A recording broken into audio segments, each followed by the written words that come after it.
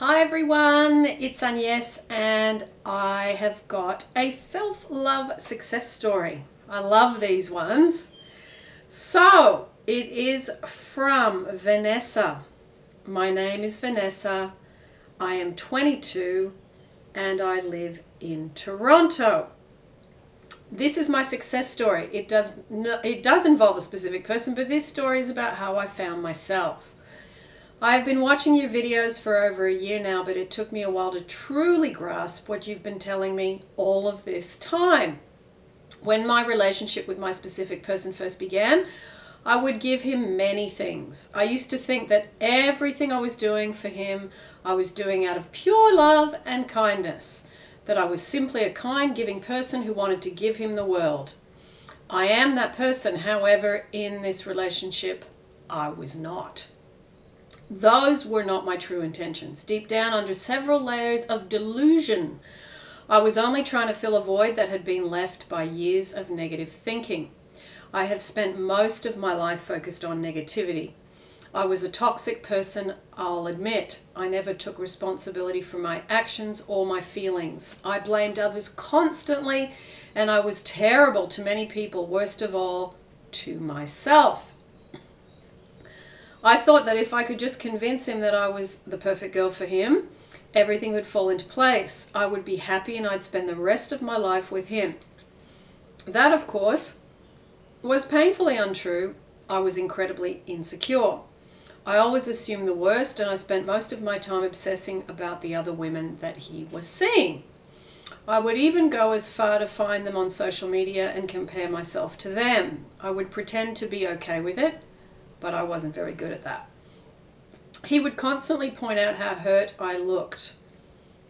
In the middle of a fantastic evening with him, I'd think about the other women and become cold, angry, and self-conscious. Not only did I push him away emotionally, but I pushed him away physically as well. I didn't want him to touch me, or perhaps I did, but I wanted somehow to punish him or make him feel guilty for not wanting to be exclusive with me. Thinking about it now, why on earth would he? I was selfish, pessimistic, needy, extremely self-depreciating, and jealous. Trying to get love or validation from him was like an addiction.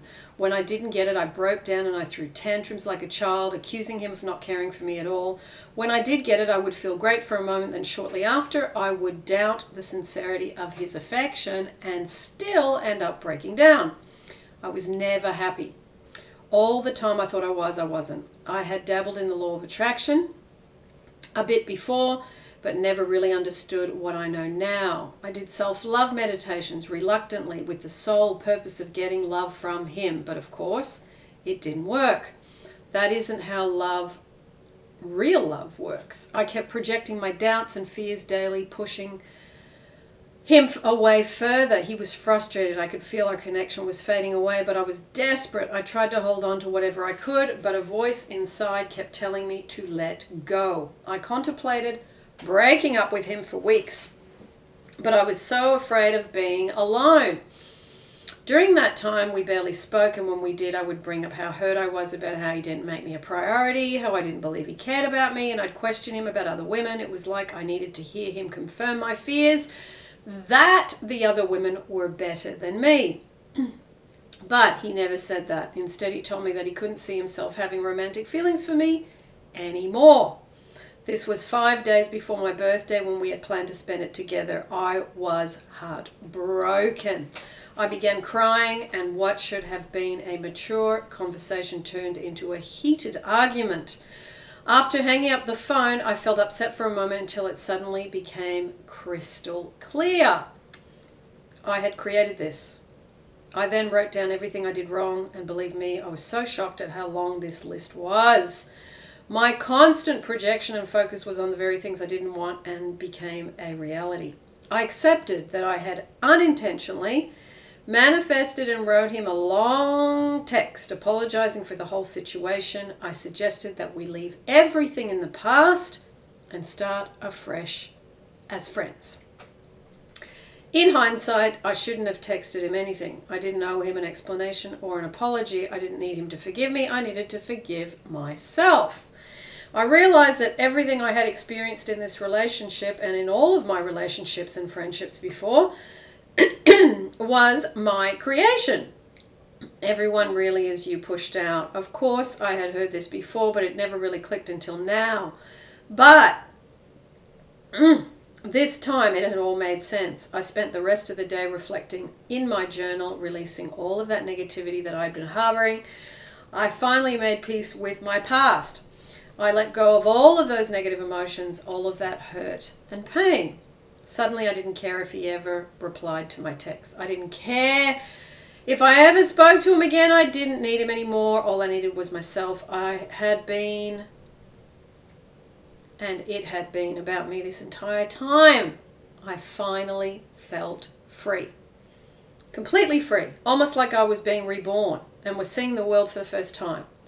All of that weight that I had carried had finally been lifted. 10 minutes later, I received a text. What he wrote probably would have bothered me before, but now it had meant nothing. I didn't have anything to say to him because I was just so happy with me.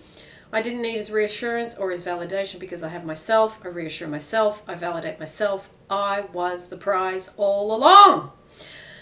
Woohoo! I feel so inspired and full of life for the first time in what seemed like an eternity. I have never been so happy and so secure. I look in the mirror and I finally see myself for who I am, the beautiful, brilliant, radiant woman I have always been and always will be. I can now truthfully say that I love myself. I'm so grateful and blessed to have learned so much, and I've learned such a powerful lesson that I can now take with me for the rest of my life, I know I will find the right person for me, but I am no longer searching. I have faith that the person for me will arrive at the divine moment. For now, I am focused on myself and living my life to the fullest. I am so excited for the future. Thank you, Agnes, for sharing this wisdom and knowledge with the world. Thank you for helping me along this journey. Feel free to share my story if you want. I hope you're having a fantastic day wherever you are, and I appreciate you take the time to read this. Oh, nice, nice, nice. Thank you, Vanessa. You sent me this in January 2018, so thank you so much. I love a good self-love story. I think they are so, so, so important. This sounded like a major turning point. It's brilliant. I will put down below the other self-love success stories down in the description below for you. And I will also put down below a wonderful, wonderful interview by Dr. Hugh Len. And it is more of him explaining about Ho'oponopono and about how pretty much what Vanessa's talking about, everyone is you pushed out. So for those of you who want a little bit of extra listening today, it will be down below for you. Okay.